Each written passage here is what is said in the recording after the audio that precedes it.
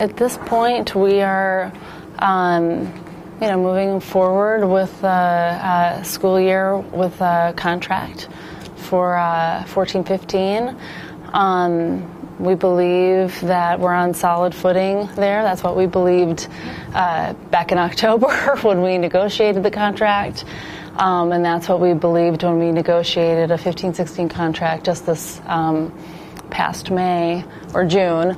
I mean, I think this last round of contract negotiations, we wanted to do it in part to show that through collective bargaining, in a more win-win style of bargaining, where you put your joint interests at the center of the conversation, that it can actually work and produce not only the stable environment we need for our teachers, but positive change that helps us move ahead with our improvement efforts as a district.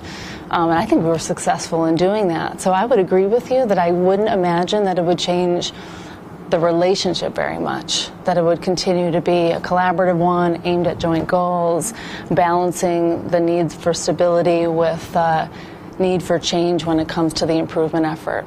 I don't think that changes things much. And of course, I had a quick chat with John Matthews this morning just so we could touch base, just to assure him that we're going to continue to be collaborative partners, just as we have in the past.